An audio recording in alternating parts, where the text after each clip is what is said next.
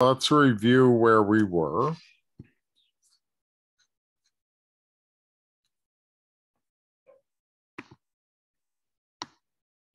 So I'm going to quickly review where we were and then continue from there. So we began by talking about the bracket polynomial and we reformulate it. So here's the bracket polynomial. And of course, the question was, if we think of the states of the bracket polynomial as a category, then how can we obtain topological information from the category? And the same for virtual knots, as we'll come to. And we reformulated the bracket polynomial in this form, essentially by multiplying by a to the minus the number of crossings in K, so that the coefficient of this part is 1, and then we'll have a single coefficient for the B-type smoothing, and that coefficient is then going to be set equal to Q minus Q, so that the value of the loop is simplified to Q plus Q.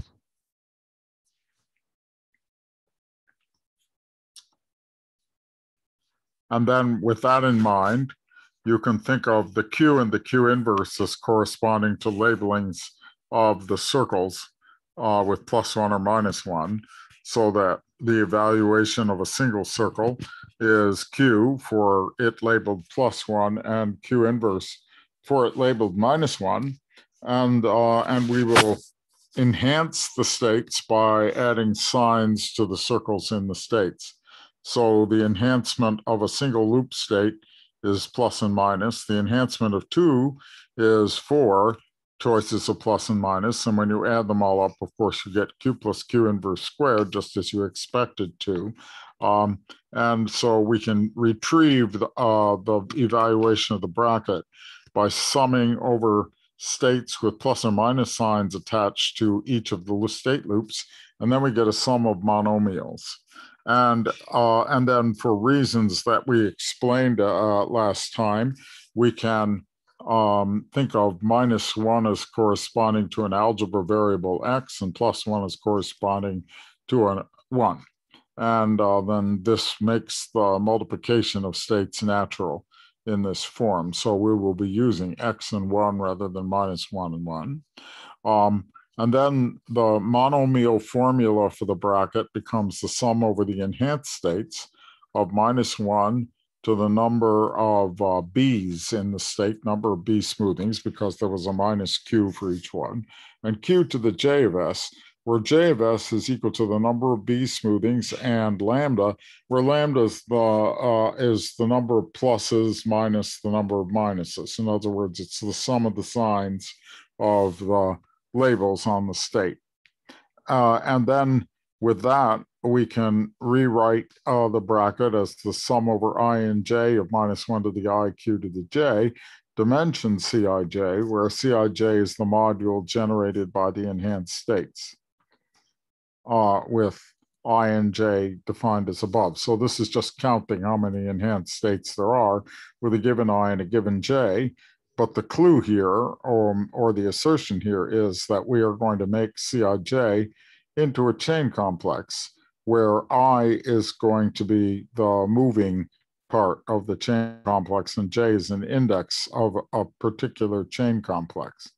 So in other words, we are going to set up a differential from Cij to Ci plus 1j, and it won't change the j, but it will change I to I plus 1, one more b smoothing. And I will remind you in a moment how we did that. So the differential locally is going to correspond to re-smoothing an A smoothing into a B smoothing. And we're going to think of it as corresponding to an elementary bit of cobordism from this smoothing to that smoothing, forming a surface that isn't, for our purposes yet, or maybe it will become so, embedded in anything. It's just an abstract surface which carries the change from smoothing one way to smoothing the other. And then, as we said, we want the differential to increase the homological grading by I by 1 and leave the quantum grading J fixed. So you understand I'm calling I, the number of B smoothings, the homological grading, and J, for want of a better term, the quantum grading. And then you see the formula for the bracket, the monomial formula for the bracket, becomes a sum over j of q to the j times the sum over I of minus 1 to the I dimension Cij. But that is an Euler characteristic of the complex C dot j. Once there's a differential, then the Euler characteristic of that complex, if we were working over the rationals, would be the same as the homology characteristic, the alternating sum of the dimensions of the homology groups. And so we end up with a formula for the bracket of an in terms of Euler characteristics of these different pieces of chain complex. And this is called the Q graded Euler characteristic, or the Q Euler characteristic of the complex.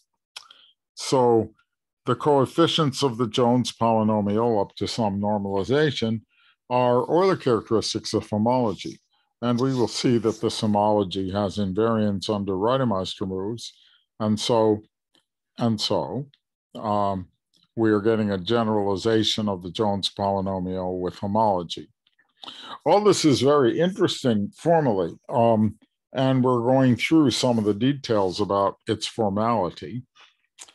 But it also raises questions which keep nagging at one about the ultimate geometric interpretation of this, which is still up in the air. Because even if you were just talking about the Jones polynomial or the bracket, that one doesn't have a completely satisfactory geometric interpretation of what the Jones polynomial means. By satisfactory geometric interpretation, I mean some way of explaining what it is in terms of some global topological idea for an embedding of a curve in three-dimensional space. We would like that. We have that for some other invariants. For example, consider the fundamental group, which is defined globally in terms of the complement of the knot, in terms of the embedding in three-dimensional space. But in the case of the Jones polynomial, we have these very beautifully defined partition functions, sums over states, but we don't have a clear line to a three-dimensional definition. That is to say, we don't, using at least elementary topology. We do, using quantum field theory and Witten's integral, have such a three-dimensional interpretation, but this is more complex and also has some problems in the definition of the integrals involved. And for the Khovanov homology, it's a deeper problem than that, and we could go into it at some point. But I'm reminding you what we did. So we have the boundary of the state is the sum over the different places where there are A's in the state, local boundaries of those, where the local boundary is obtained by resmoothing and finding out what happens there. And as you may remember that we found that we would get a boundary that satisfied our requirements if we decided that when you split one loop into two, you take x to x tensor x, and you take 1 to 1 tensor x plus x tensor 1, which means locally loops which have those labels in the state, and that x squared should be 0 in order to make sure that the j is preserved. And so you see, when you resmooth, you may go to 2, or you may go from 2 to 1. And we discussed this before, and we showed how this was compatible with what we wanted. Here I've stated what we did last time as a proposition.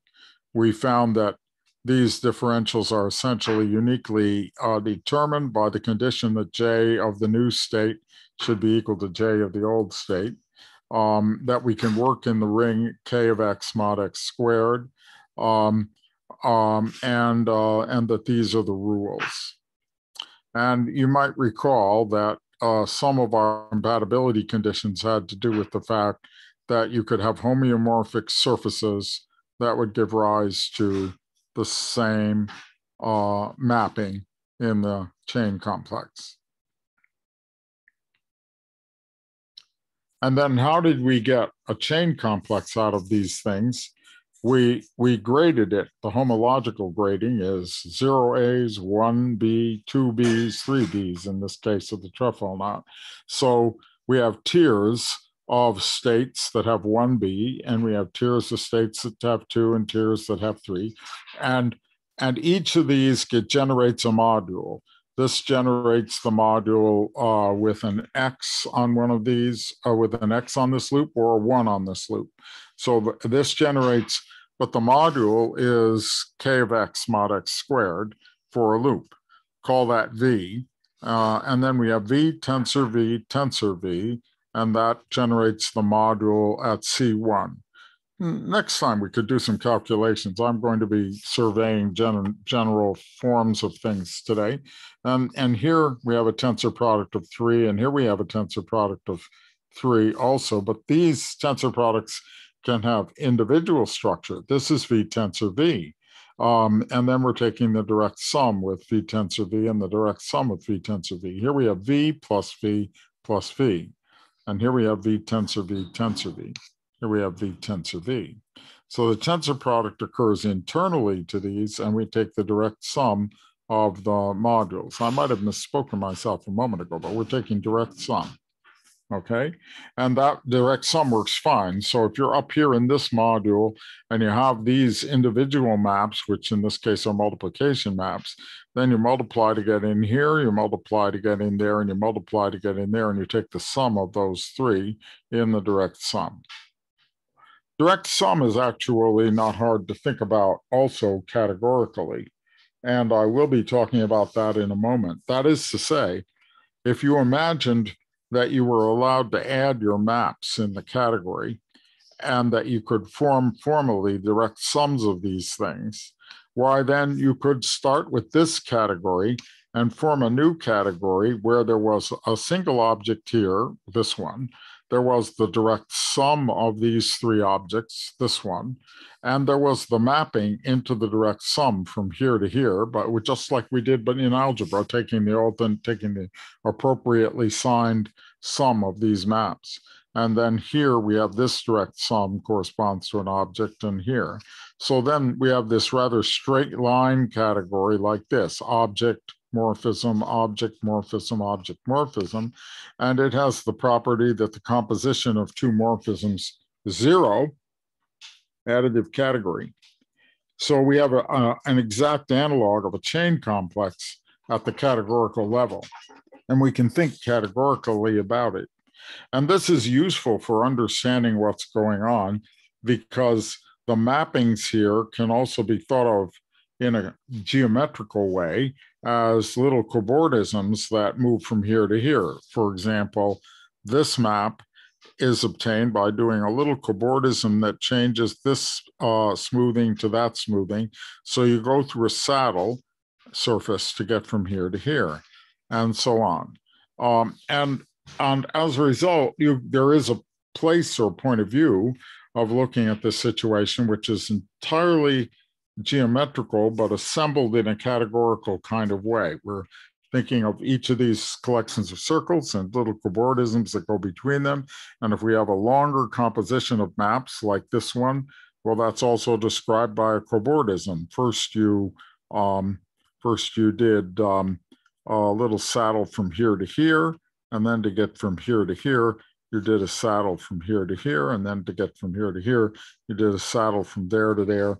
And so you can trace how that becomes how this composition becomes a certain cobordism that starts with these 2 circles and ends with 3 circles down here. And all those stories, those are all told at a level, at the categorical level, without having to think about the algebra. And it's useful to go up to that level in order to look for the maps that might be the right ones to choose for algebraic purposes. Now I remind you that the signs in the boundary for an element in the cube category follow the rule -1 to number, where number is the number of A's preceding that A to be smooth. This puts the signs into the complex and makes it over the integers. So for example, if you're going from an AAA and you're taking a boundary, then you use a plus sign along the map that smooths this one, a minus sign on this one, and a plus sign on that one, because you're counting the preceding number of A's. If there were some B's there, you start counting how many A's nonetheless. So when you take the boundary of this, you smooth this one with a plus and that one with a minus. And you can check that formally boundary will be equal to 0 if you are working with modules over a cube category by this rule. So that means that cube categories will always give you homologies as long as you had some modules at the nodes in the cube category and all these maps, these squares, were commuting. Then you'll get a homology for the cube category with coefficients in the assignment of modules. And that's also just general nonsense at the category level, that there is a homology theory under those circumstances. But of course, it won't necessarily be topological, but you can play around with it. For example, people have played around with this idea and said, oh, well, then why don't we try defining some Khovanov homology analogs for graphs and so on? And indeed, you can. Or why not compare it with certain other kinds of homological constructions like cyclic homology for Lie algebras? And this kind of thing is being done. So by going to the categorical level, one has the possibility of playing around with a lot of different relationships. But it's still an interesting question to ask, what does all this displaying of maps among the states and categorifying in this way have to do with the spatial quality that we're trying to understand about the knot itself? What does it have to do with the usual way of thinking about the topology of a knot? Not obvious. So let's continue our review. We have the boundary mapping, which goes from I to I plus 1 and leaves J alone. And remember, for J to remain fixed, we needed that the lambda, the sum of the signs, has to go down by 1. And that determined the boundary, and then we found out what it was. This slide is slightly out of order, but probably worth dwelling on for a moment, and I will come back to it when I do some more detailed calculation. This is just looking at how the Q bracket behaves under Reidemeister moves. And you see that under a positive first Reidemeister move, it multiplies by Q inverse.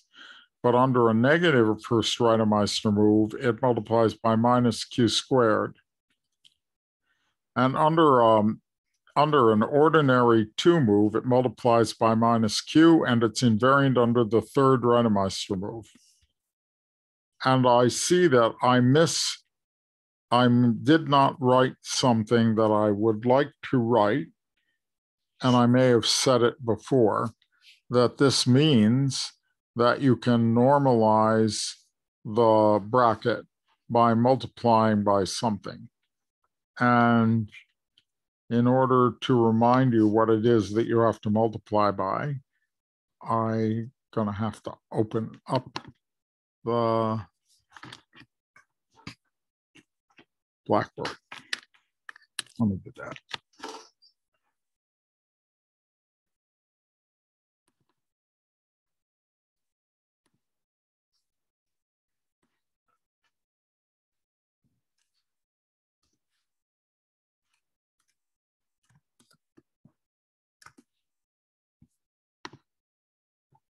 So what the point that I'm reminding you about is that if I have set up this bracket,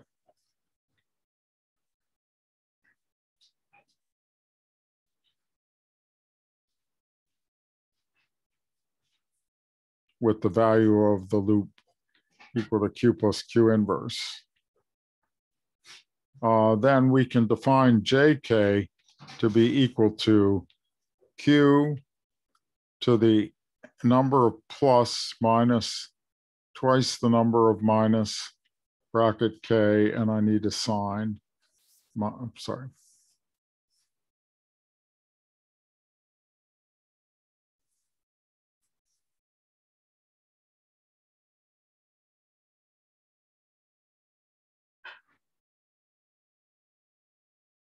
And then this will be invariant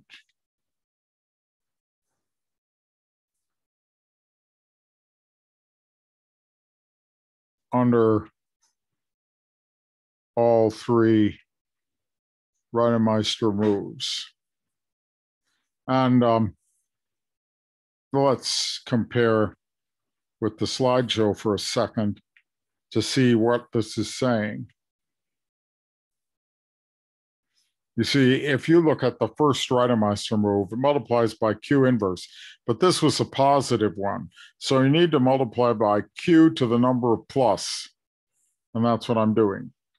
In this one, you have minus Q squared, so you need to multiply by Q to the minus 2 for the number of minus, and this is 1 minus, and a minus sign for that. So this was providing the compensations that will make it invariant under the first Reidemeister move.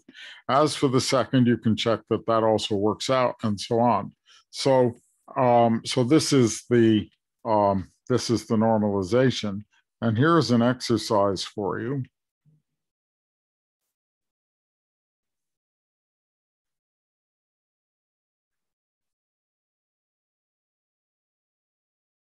Find out the formula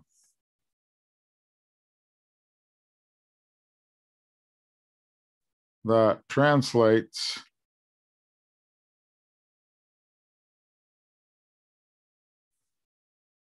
jk to jk of q to vk of t Jones, where the standard definition of Jones is by the Skene relation, T inverse V plus minus T V minus equals root T minus 1 over root T V smooth. And V is normalized to be equal to 1 on the unknot. And invariant under all three Reidemeister moves, okay? So the exercise is, I leave it to you to figure out the whole thing, okay? There's some translation. What is it exactly? Right, there should be a formula that re-expresses the Jones polynomial in terms of J or vice versa. And I leave it to you to puzzle that one out and figure out what the formula should be, okay? So getting back to our continuance here. This is how we found the algebra. Remember, plus and plus should go to plus because it has to go down by 1. Plus and minus goes down by 1. Minus and minus is in trouble, so we call it 0. And x going to x will make it go down by 1 because x is a minus 1. And 1 going to 1x and x1 will make it go down to 0 from 1 again. And so we get the algebra out by this interesting heuristic of making the J constant. And then we did lots of checking like this. I will be putting this slideshow into the record, so you can use the slideshow for a little review, but you can do lots of exercises, more than I did, to check out the various cases of compatibility that need to be done.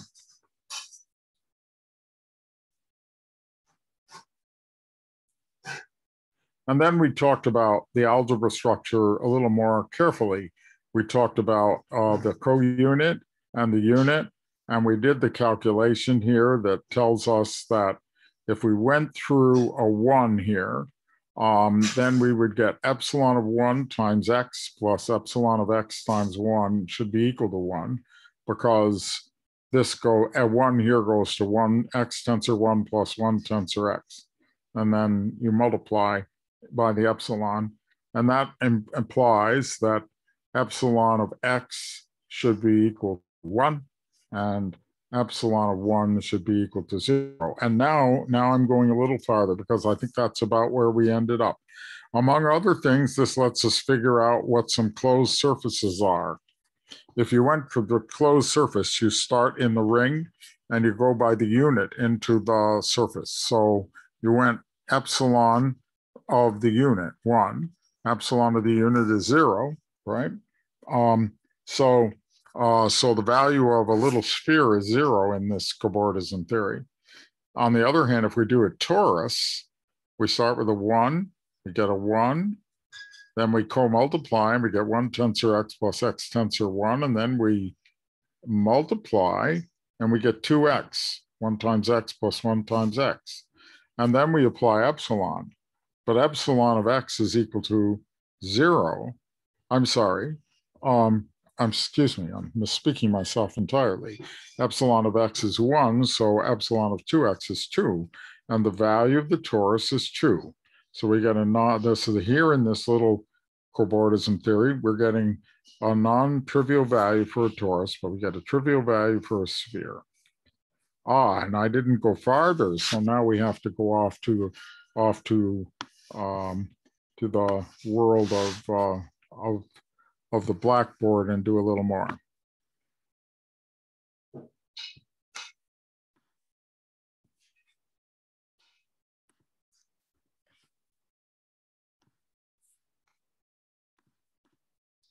What about a double torus?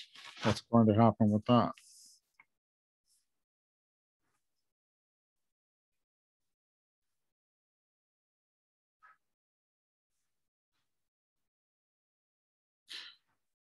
So at this stage, I have a 1 coming from the co-unit.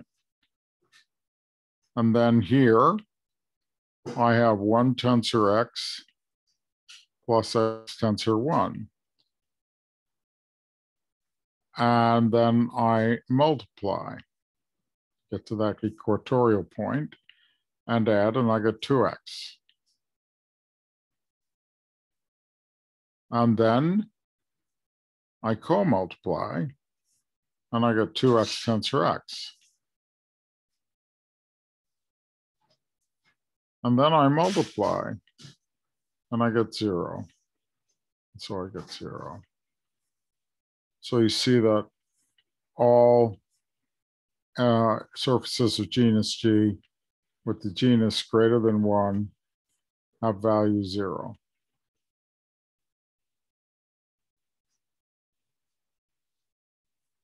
Now, the point of this is that we're beginning to understand something about the structure of the evaluations of these cobordisms, and that's going to help us understand the structure of the chain complex, because after all, these underlie the structure of the chain complex. So let's keep on looking.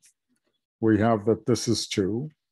And I want to make a side remark about categorification. I think this one will help, but I think I'll make it later, or I'll come back to this at another point.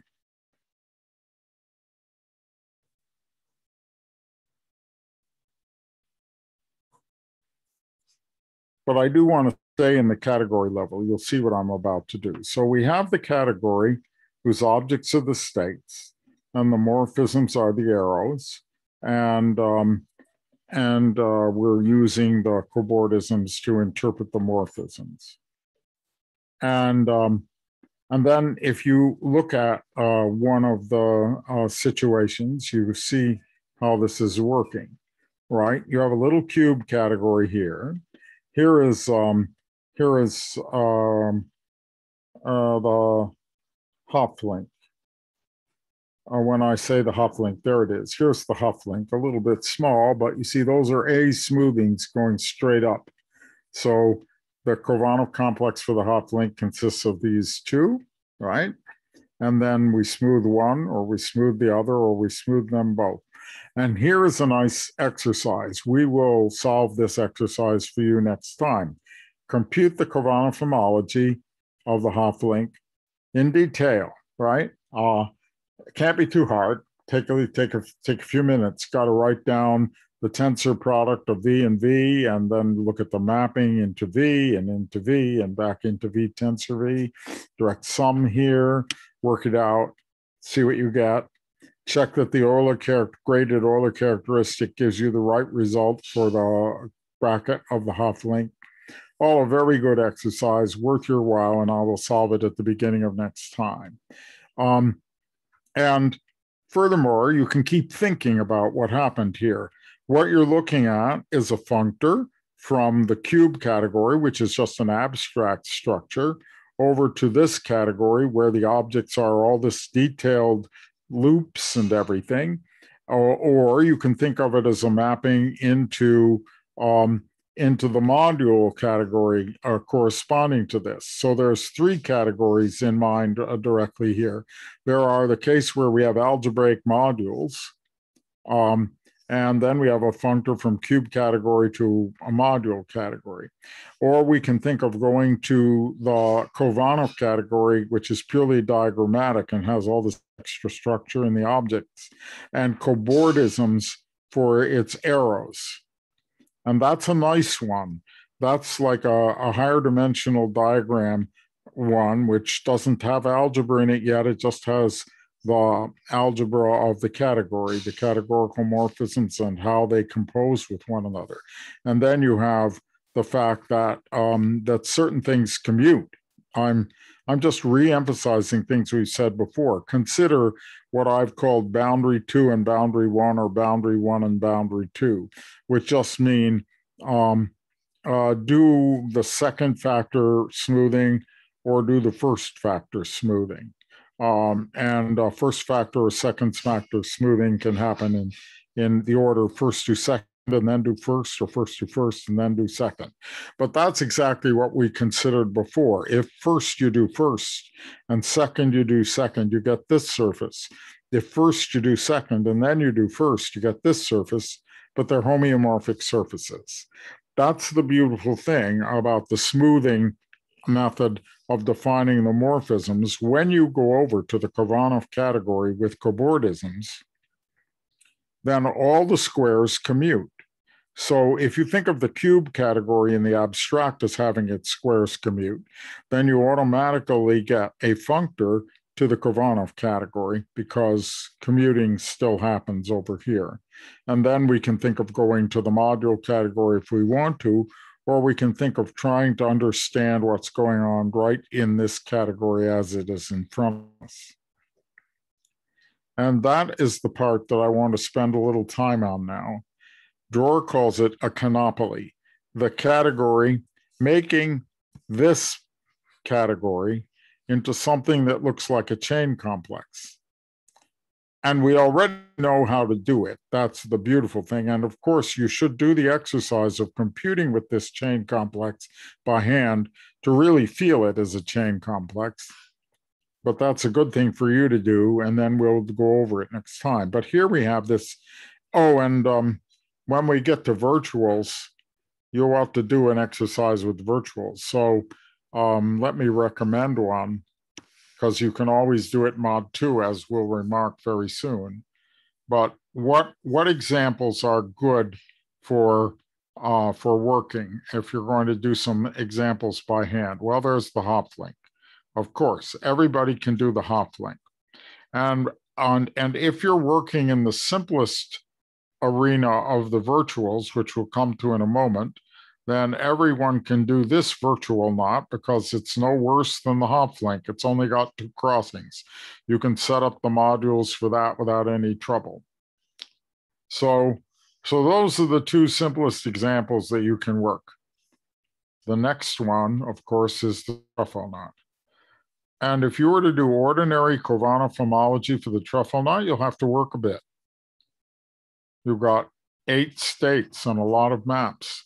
So I will come prepared next time with an exposition of homology of the truffle knot also. And you can take it as homework or not to do that one. That would take more time for you, or you can look it up, but because you'll find it done in some papers on the subject. But these two, you can sit down with a little pad of paper and do this, and it's worth your while. What should you do next if you're doing things by hand? Well, maybe the next simplest knot is not a bad idea. Next simplest knot is the figure 8 knot. But after that, it starts getting complicated. And another thing that I will discuss is Dror-Barnaton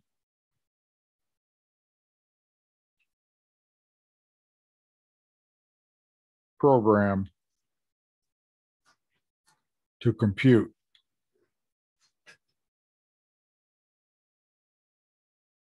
Khovanov homology.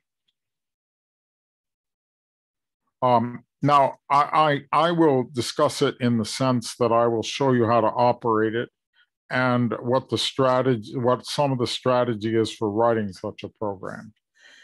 This is for classical. I'm going to very soon be talking about the problem of how do we define Khovanov homology for virtuals over the integers. And that leads to a definition which is rather hard to program. And we're still fighting with a good way to write a program for that. But if it's classical, then you can do this. So you see what I'm recommending.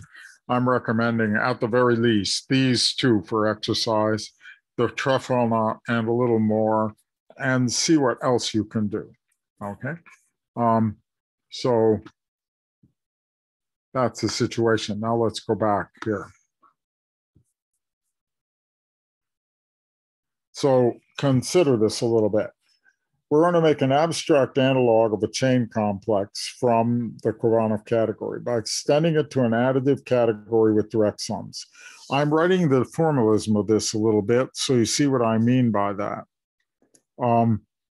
Suppose that you had A is a direct sum of a bunch of things, and B is a direct sum of a bunch of things.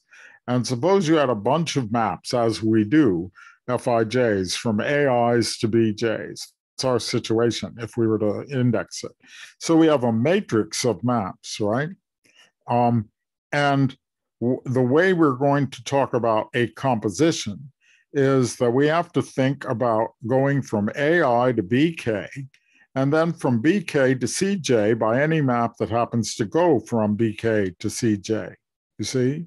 So if there is a map from AI to BK and there is also a map from BK to CJ, then there has to be a composition map, FIK, BGKJ, from AI to CJ.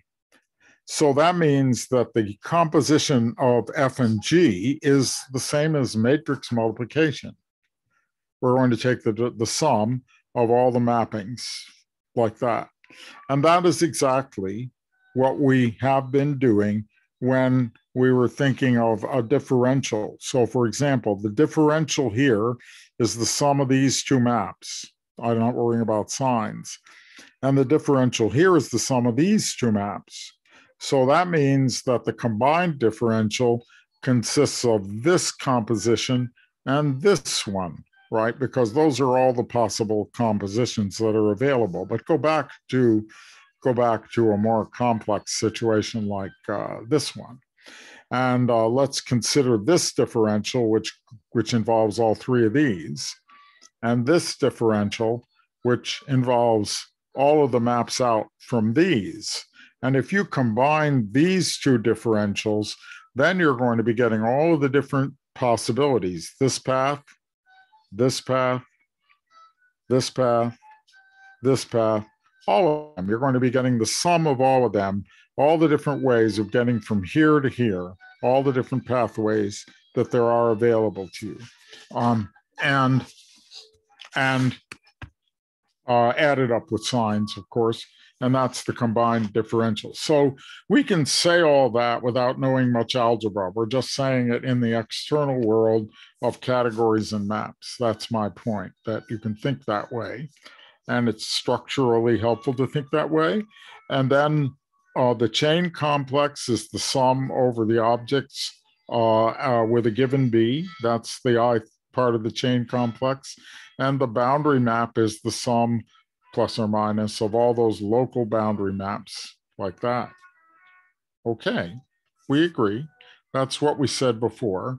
But then now I want to go a little farther, and I want to remind you that two maps of chain complexes are said to be homotopic, chain homotopic, if there exists an H which takes you backward in the to one higher dimension in the usual situation and one lower index in our situation, such that boundary H plus H boundary is equal to the difference.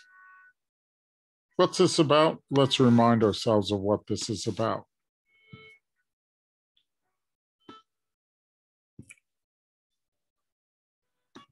Why do I want to talk about chain homotopy? Because, of course, if you want to see that something is invariant in homology, if you show that two things are chain homotopic, then they will give you the same things in homology. But what is going on here?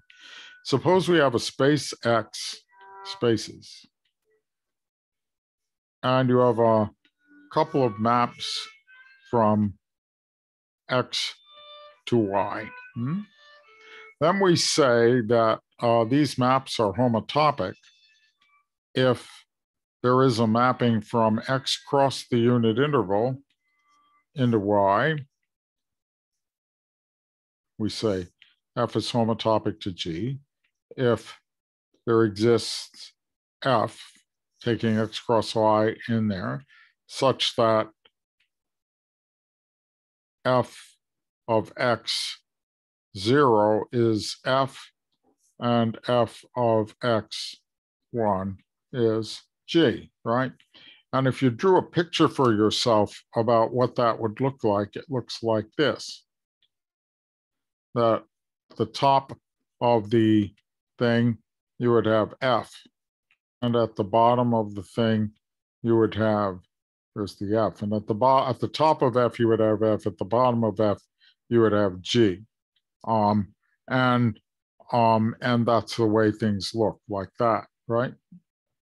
So then if you think of this formally, you see that that means that over in Y, there is going to be, over in the space Y, you're going to find structures that look like this, where you're going to have F of X up at the top, and you're going to have G of X down at the bottom, or vice versa. And along here, you're going to have the restriction to the boundary if X was something that had boundary. So if you called this guy H over here, then you would see that the boundary of H is that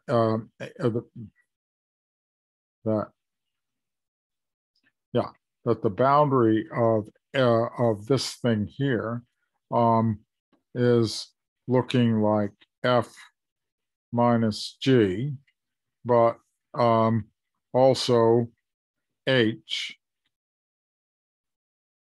applied to the boundary of X. So the boundary, you could say here, is H of X, right? And we have that the boundary of H of X is F of X minus G of X plus, but I'll just write plus. I'm not worrying about signs, plus H on the boundary of X.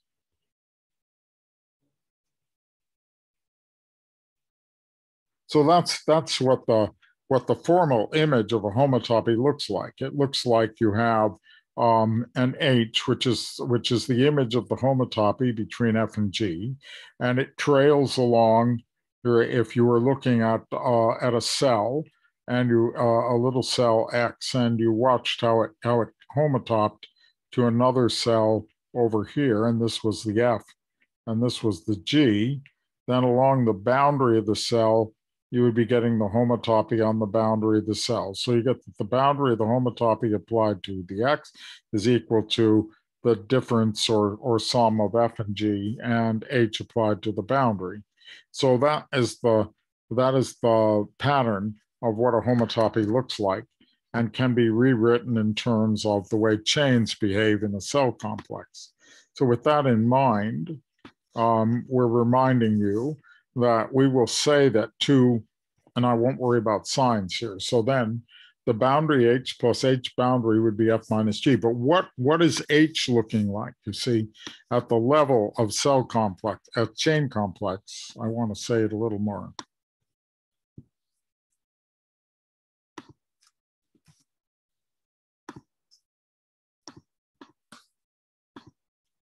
So in the usual notation,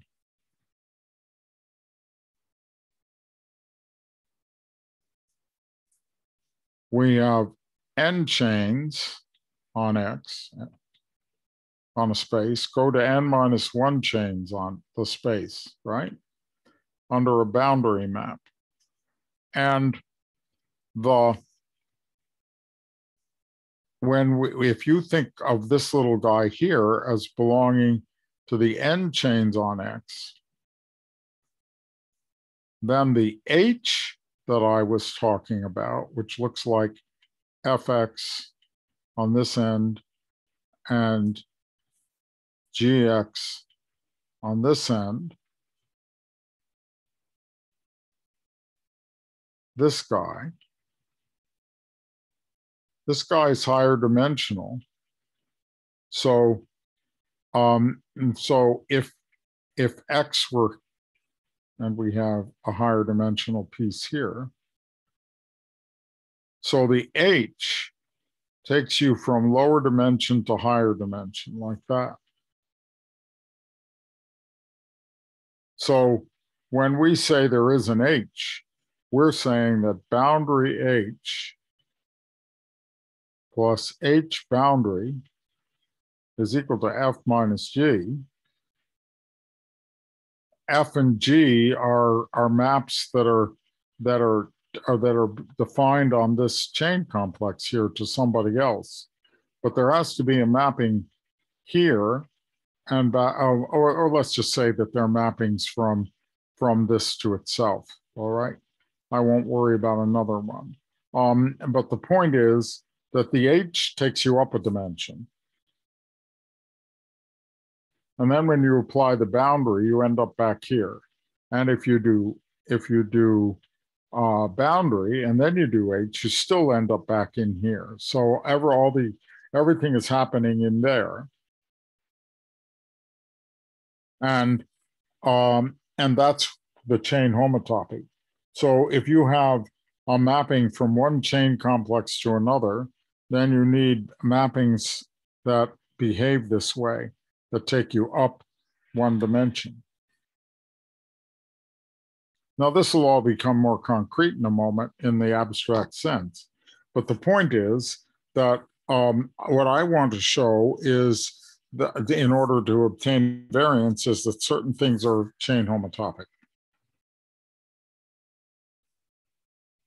So what we're going to look at now is the second Reidemeister move and what the Khovanov complex looks like in relation to the second Reidemeister move.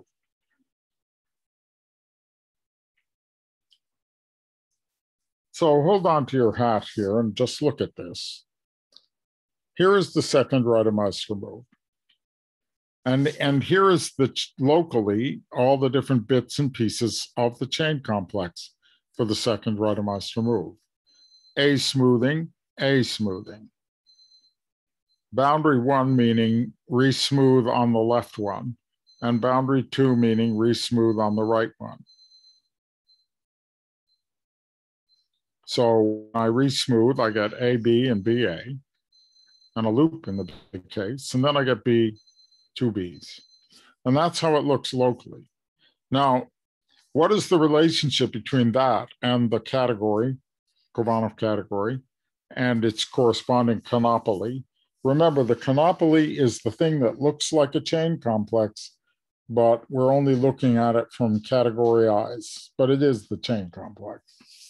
So what is the category and what does the canopoly look like after the Reidemeister move? Well, so all this funny expansion here just simplified away, right? You just have this, parallel lines. But those parallel lines look like the AB smoothing in the middle of this little complex here. So if you line up this category with that category, then you can compare all the rest of it between here and here. But now you begin to see what the problem is to live just at the level of the category. Because if I wanted to map the category to the category, the objects change their shape in a funny way. And furthermore, I would like to take this object to two objects. And I don't have that capacity in the pure category of the world. But if I take the direct sum canopoly category, or if I take the modules that we've already constructed, then I can map between this one and that one. And I'm going to do that. I'm going to define a mapping which takes me up to this one and a mapping which takes me down to this one. It's going to be the identity. I'm just talking about how it looks locally here, and you can fill in the rest for your own amusement. But this is going to go by the identity because they have the same structure. But here, what are we going to do for the lower one? Well, when you go away from the one with the loop, you can let the loop die by a cobordism. Dying by a cobordism is applying the co-unit. So the co-unit applied to the tensor product in here at this point will take you from here to here. Or I could let the loop be born, and that means apply the unit and go up. You can use the language unit, co-unit if you want to, or you can just say in the cobordism language, allow a loop to be born or die. And that language is useful to use. So we now have, I've indicated the other one here. These are the identity mappings. So now I have a mapping from the canopoly of W to the canopoly of Z. And I want to show that the composition of these mappings, 1 and 2, if I start here and go back to here, or if I start here and go down here and come back, I want to show that those are chain homotopic to the identity, in which case I will have shown that the two complexes have the same homology. It is worth your while, if you haven't thought about the algebra of how homology and chain homotopy are related, to play with it a little bit at the complex level separately. For example, notice, where's my, there it is. Notice that if you apply F minus G to somebody whose boundary is 0, and it satisfies this formula, then let's suppose you applied F minus G to somebody whose boundary is 0, call it X.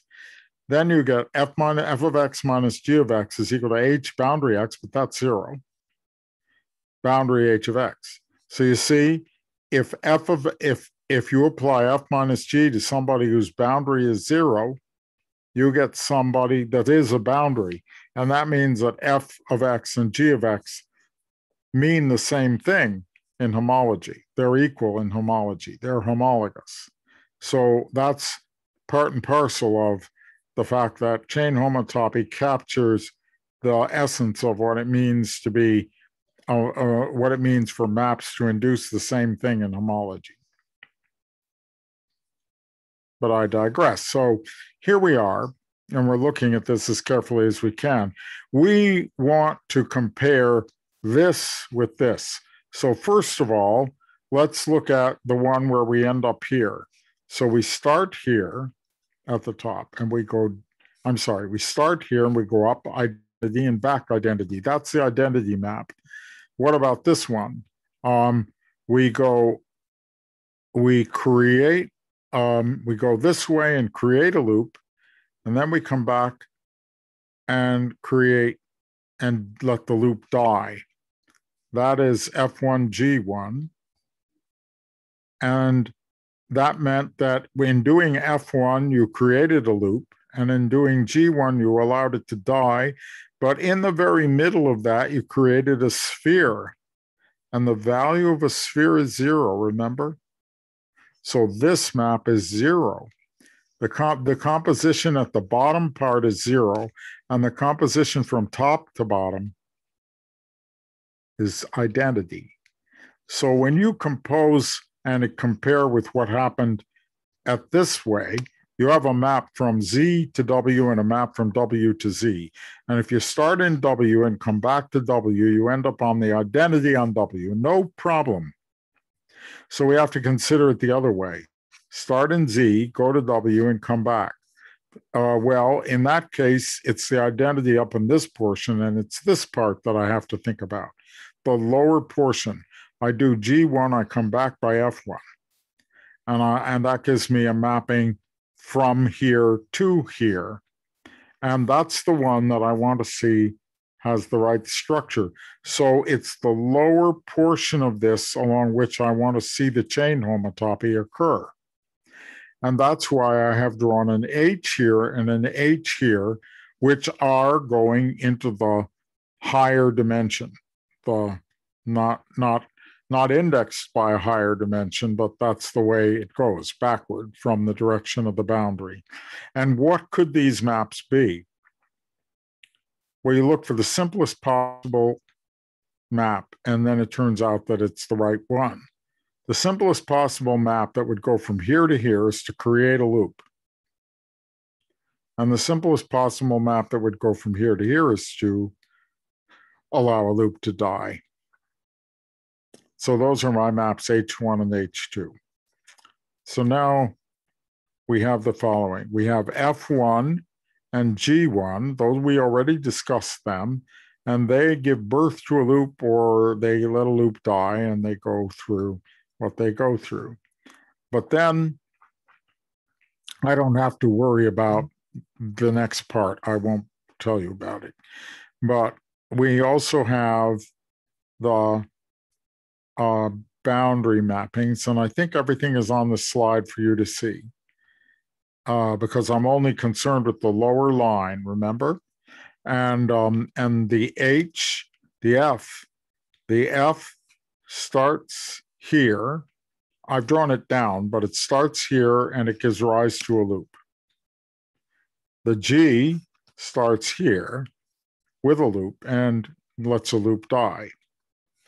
The boundary 1 starts here and resmooths at A to give birth to a circle. The boundary 2 starts in the middle here and amalgamates a circle, multiplies.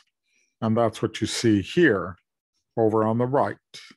The H1 starts here with a circle in the middle and lets it die.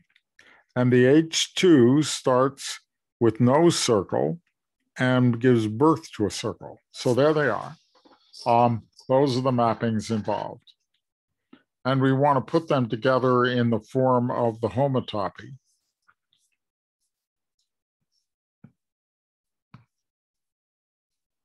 So I have, on the one hand, the composition G1, F1. I have the identity, which is just a tube going from here to here. And then I have the H1 boundary 1 and the boundary 2, H2. And we want that this mapping, F1, G1 plus the identity, remember, I'm not worrying about signs, should be equal to H1 boundary 1 plus boundary 2, H2. So that's this equation here. That equation is supposed to be true. Now, you could try evaluating the algebra on it, like we evaluated the algebra on cobordisms for many hours yesterday, right? I mean, last week and this week, but you could also just think about it. And you would find, if you went to the algebra, that it was true. But what Dror noticed about this is really brilliant. He said, I want to think about it as a cobordism. What kind of an equation about cobordisms is this?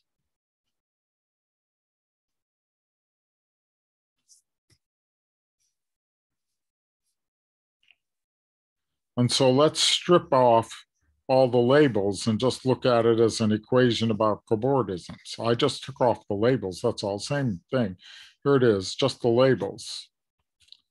And then you see that I can think of it in the following way. I have 1, 2, 3, 4 bits of surface near one another. I happen to have drawn one as a little cup and another as a little cap and another as a bit of surface like a half cylinder in the other, but it's just 4 bits of surface near one another. And then in this one, 1 and 2 are tubed together. In this one, 3 and 4 are tubed together. In this one, 1 and 4 are tubed together. And in this one, 3 and 2 are tubed together. One tube has been added in each case. I've tubed 1 and 2, 2 and 3, 3 and 4, and 1 and 4. 1, 2, 3, 4, 1 and 2, 2 and 3, 3 and 4, 4 and 1. Very simple pattern. And add it up. And then it turns out if you put the signs back in, you want it to alternate. 1, 2, minus 2, 3, plus 3, 4, minus 1, 4. When I was talking about this at the end of the previous course, I talked about this a little more, and I'll come back to that, but I'm not going to do that now. I'm just going to stay with this as an amazing identity, because you see, what is Dror's understanding when he looks at, is there a question? What is Dror understanding when he looks at this? He's understanding, as you can understand, that if you went back here and ran the algebra on it, you would find it was an algebra identity. But that's a rather complicated bunch of verifications to do. On the other hand, he's understanding that it's a certain kind of cobordism identity, and we could take it as axiomatic instead of having the algebra. If we took it as axiomatic, then we would say, I will assume that this 4-2 by relation is given, and that the value of a sphere is equal to 0. You need that.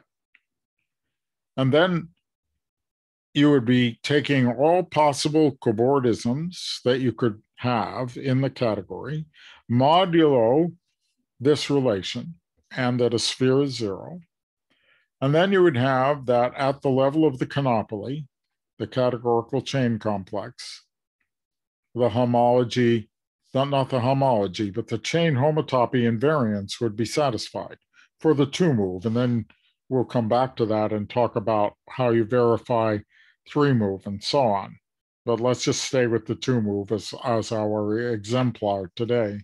So that means that at the categorical level of just the states, thought of as at a category with the morphisms as cobordisms, and you mod out by the 4-tube relation, you're getting something which is an invariant of knots and links, because it's chain homotopy invariant, and the chain homotopy class of the canopoly is what is the abstract categorical version of the Khovanov homology.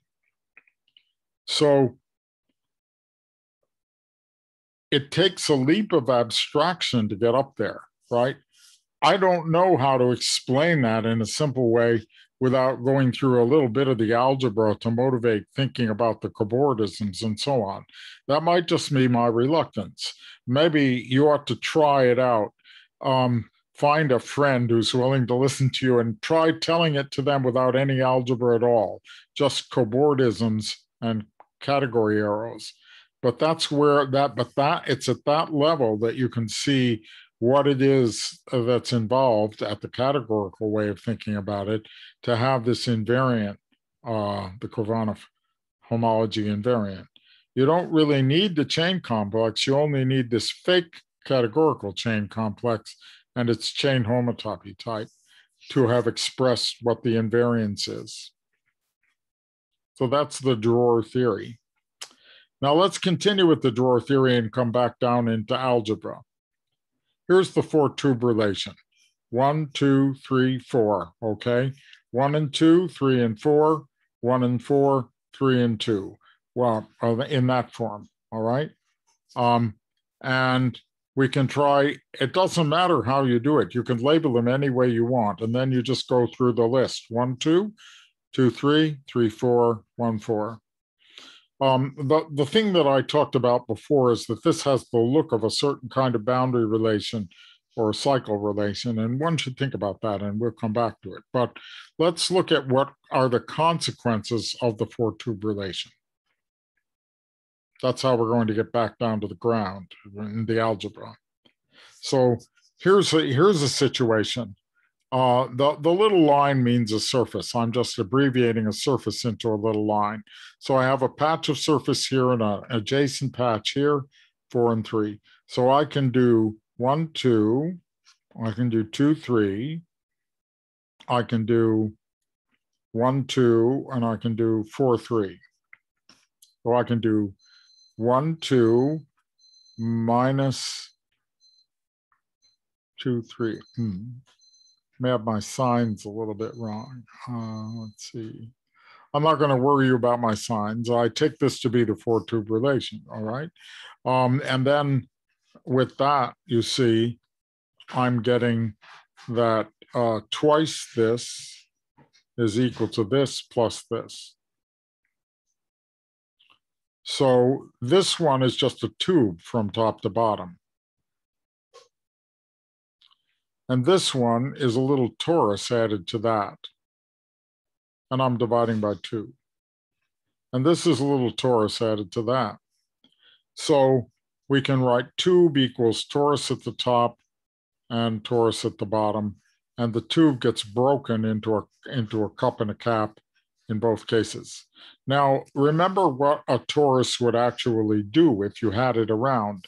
It would produce a 2x, which this divided by 2 becomes an x. So we can think of this as corresponding to the element x. It's the abstract correspondent of the element x, and I will label with a dot. And I will understand that it could be an algebra element x, but I don't know what algebra I'm in anymore, all right? So then we have the tube relation. So the four-tube relation implies the tube relation. A dot here representing a certain algebra element x. And that tells you that the cobordisms are all going to be oversimplified in some sense into algebra, because whenever you have a tube, it will break up. And then you can see that the tube relation actually implies the four-tube relation.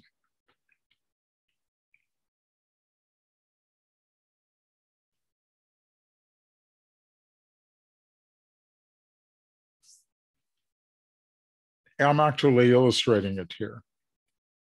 And I think I got the order right. 1, 2, 3, 4. So this is 1, 2, minus 2, 3, plus 3, 4, minus 1, 4, right? Putting in the tubes. Now we're going to take each of these tubes and expand it by the tube relation. So it becomes dot upper and dot lower. And I've done it horizontally. Yes. No. Excuse me.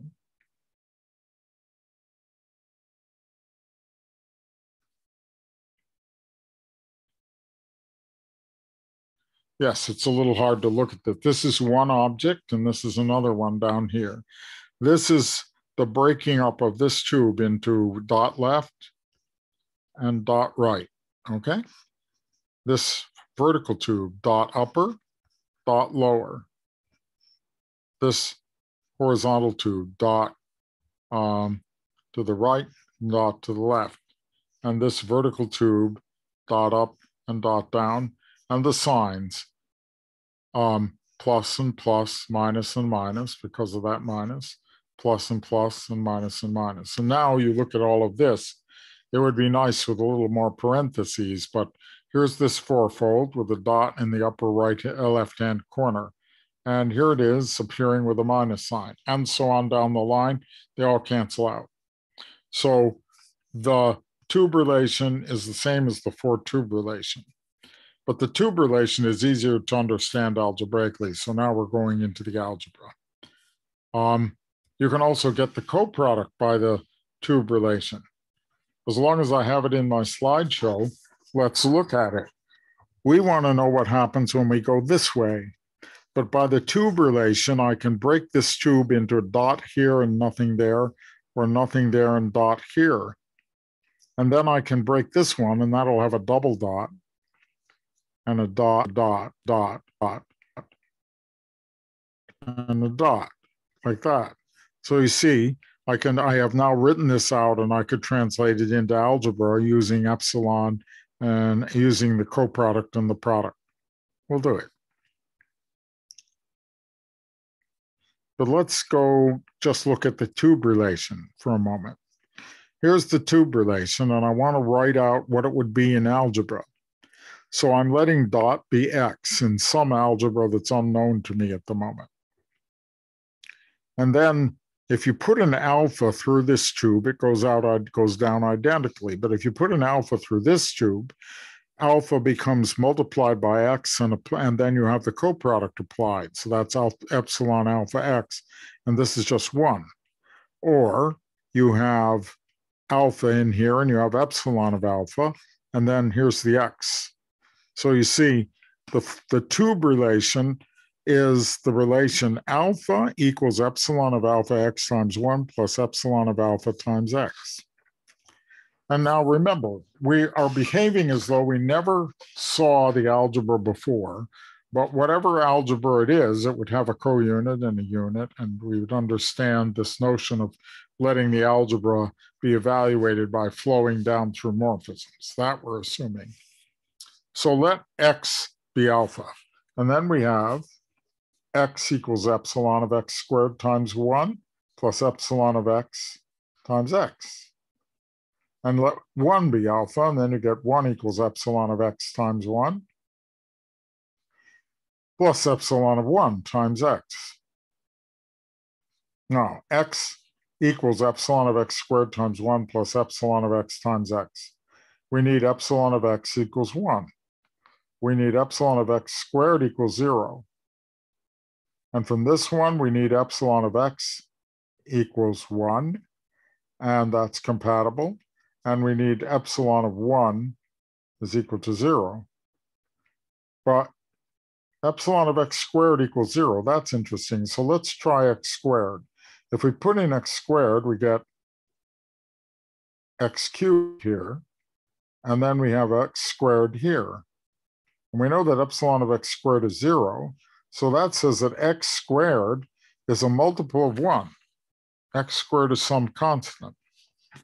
We had x squared equals 0 in our original theory, but we're finding out that we could use algebra, the algebra that will be a Frobenius algebra, that will be cobordism invariant algebra. It could have x squared equal to a constant.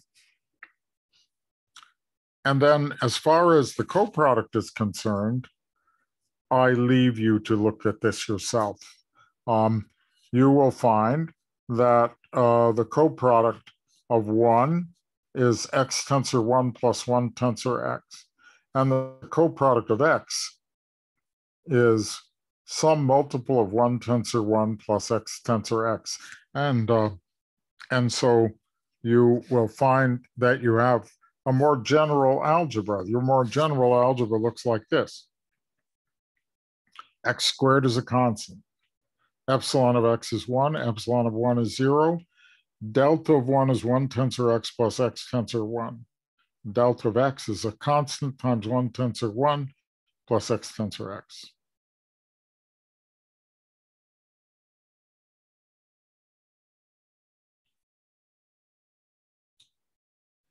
And this is a Frobenius algebra. It has all the invariance properties you would want. We have shown you in this way of thinking how to discover it by starting with the four-tube relation, reducing it to the tube relation, and then using the tube relation to deduce the algebra. And If you use this algebra instead of the original Khovanov algebra, you will have a Khovanov homology. And in fact, you get more than the original Khovanov homology. At k equals 0, you have the original Khovanov homology. And then in the history of things, at k equals 1, you get Yun-Sun Lee's Khovanov homology at k equals 1, x squared equals 1. And that gives you another Khovanov homology. And then the story historically, and you can look at the papers on the archive. Maybe I should put them into the Dropbox. I will. Paper by Yun-Sun Lee and papers by Rasmussen. Rasmussen saw that you could compare Lee and Khovanov and that there was a spectral sequence relating them, and that by examining Lee and Khovanov together, you could get very subtle invariants of knots and links, which are called Rasmussen invariant. So this is a categorical algebraic story leading to this general Frobenius algebra that gives you link homology. It isn't the only thing that will give you link homology either. I should get the references straight for you and put them in the Dropbox. But Lee's algebra is this one. And the thing about Lee's algebra is if you use it, the J will not be preserved. Of course not, because we figured out that the J is only preserved if you use the Khovanov setup. But the J is not preserved, and there is a grading difference. If you take the boundary of something, the J of that will be greater than or equal to the J, the usual J. So that means that you can filter the complex in relation to that and watch what happens to Lie homology in that filtration. And that is what gives rise to these relationships between Khovanov homology and Lie homology and the Rasmussen invariant. I don't want to start discussing technicalities about that, but this is fun and it gives you an exercise to do. Here's Lee's algebra. And if you let R be 1 plus x over 2 and G be 1 minus x over 2, and you'll see that epsilon of R is a half and epsilon of G is minus a half, and R plus G is 1 and R squared is R and G squared is G and RG is 0. And delta of R is 2R tensor R, and delta of G is minus 2G tensor G. And so that's an easier basis to play around with for thinking about Lee's algebra. And then if you think about it that way, then you can produce by labeling, essentially by coloring cycles in the states, you can produce elements that have boundary 0. For example, this element, because RG is 0, and because GR is 0, and these are all multiplying, the boundary of this is 0. So here's a cycle, cycles obtained by coloring. And we'll come back to that. Cycles obtained by coloring turn out in using Seifert circle smoothings to generate the Lie homology. The Lie homology is simpler to understand, but the relationship, its subtle relationship to Khovanov homology, gives rise to very beautiful Rasmussen invariant.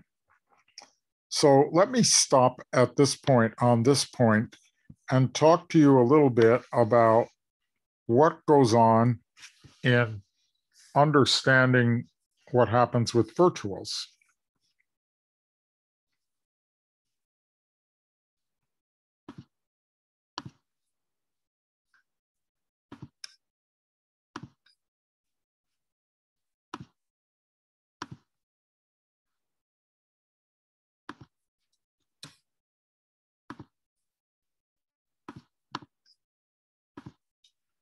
So I'm going to draw an example that shows you the difficulty that one confronts in dealing with virtuals. And this is a very trivial piece of knot theory. It's a trivial virtual knot, but it's going to give us something interesting to look at for a Khovanov complex. So I'm looking at the Khovanov complex of this trivial knot. So this is an A smoothing, and this is an A smoothing. So the A smoothing is like this.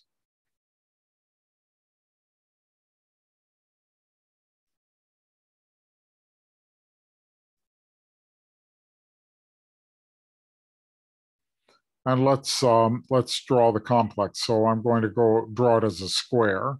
I'm going to resmooth here.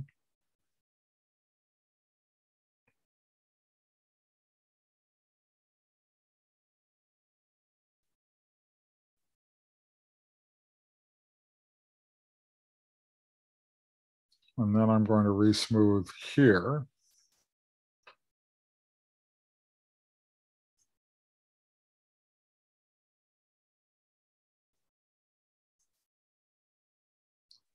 Or I can smooth here.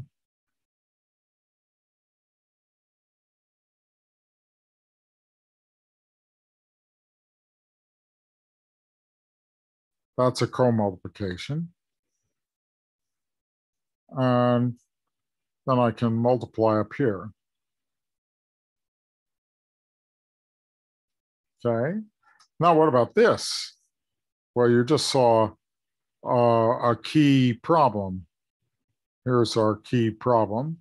We might have a resmoothing of this kind where you go from here to here.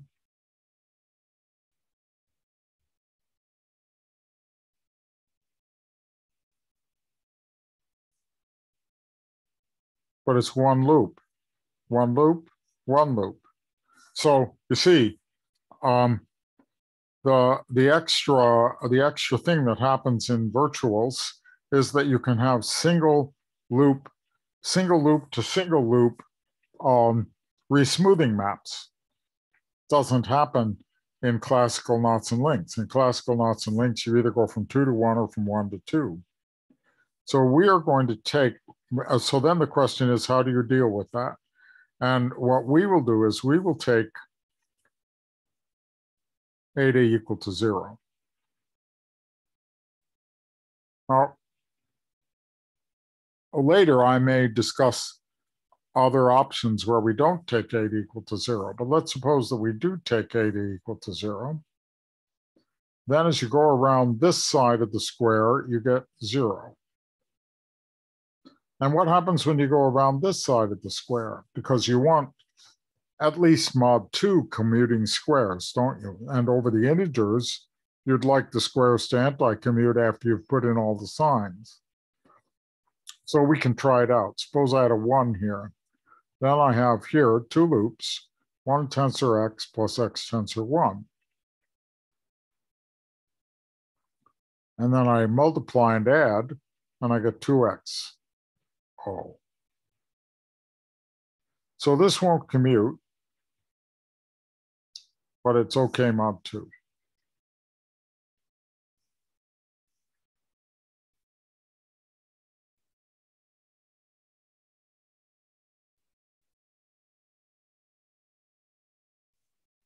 So the moral of this story is that mod 2 Khovanov homology is okay for virtuals. So you can go ahead and do those exercises that I was just suggesting to you and work out the mod 2 Khovanov homology of some simple, small virtual things. Like the simplest virtual thing, I was talking about simple exercises. There's nothing simpler than this one, right? You could do that one. One crossing link and compare with what happens to the unlink, right? Of course, that ought to be interesting. Or you can do the virtual trefoil and so on. So you can do a few examples, worth your while. Check the gradings and everything. But what are we going to do to make it work over the integers?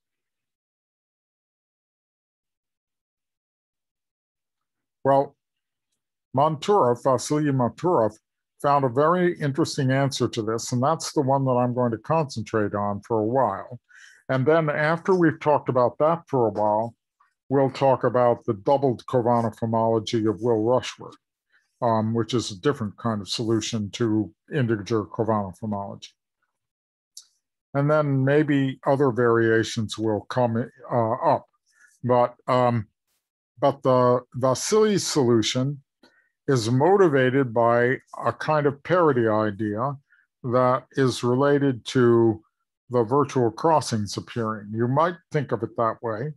The idea is that the x's are going to be a local coefficient system instead of just anywhere on the loop. And that when you move the x around, you watch to see whether it goes through a virtual crossing or not. That's level one of thinking about this. And you will find if we do this, I guess I'm not going to do it because we're out of time, but you'll find that when you do it, one of the x's gets switched in sign due to this local coefficient system, and this ends up going to zero. That's the kind of solution that he does. So I'll just write Vasily Manturov integer co via local coefficient system.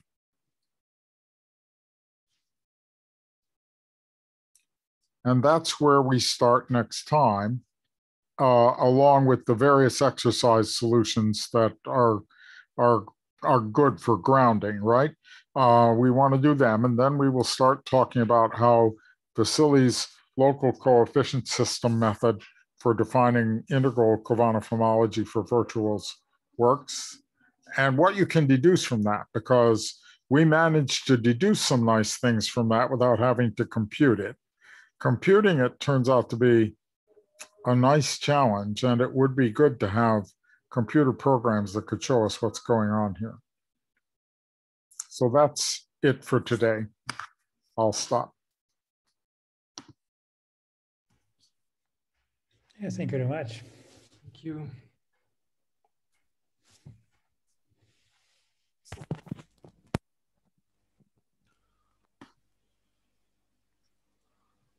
Questions?